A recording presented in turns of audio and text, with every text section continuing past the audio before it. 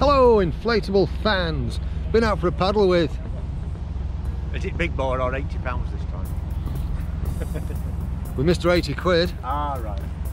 And yeah, I've got this new sort of like buy two. Good marketing ploy, that one, innit? Buy two life jacket. And I really like the texture of it, but I want to see what it's like actually in the water. Buy two, pay for one. So I am going to just sort of like lower myself off the side and get in and see what it's like. And Mr. 80 quid's going to hold the camera. Right, then we're going in. I don't know how deep this is here. I don't even know if there's a ledge or shelf.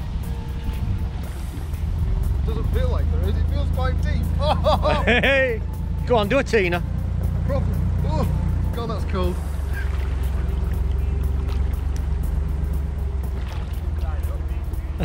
Hold you up, mate. He's going backwards.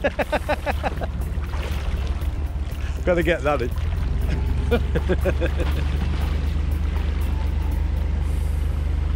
Yeah, that's reassuring. He's doing his job.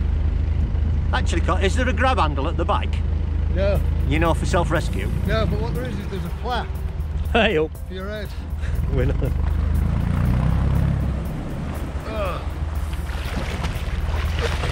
Bloody hell, that water's cold even with the wetsuit on.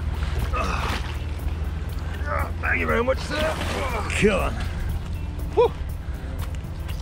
Yeah, it works. You're big. All right, yeah, I quite like this one. As I say, it's the texture that I really like about it, because it feels more robust than some of the other ones that I've got. The only thing I didn't like about it, and I'm going to be quite honest, as you know I am, is it rides up a bit.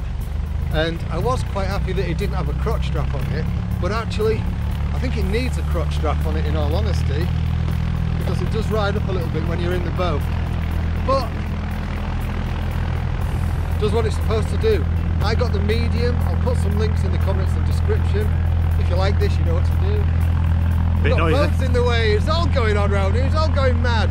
Anyway, you know what to do. Like, subscribe, all that stuff. We better get out of the way. Thanks for watching.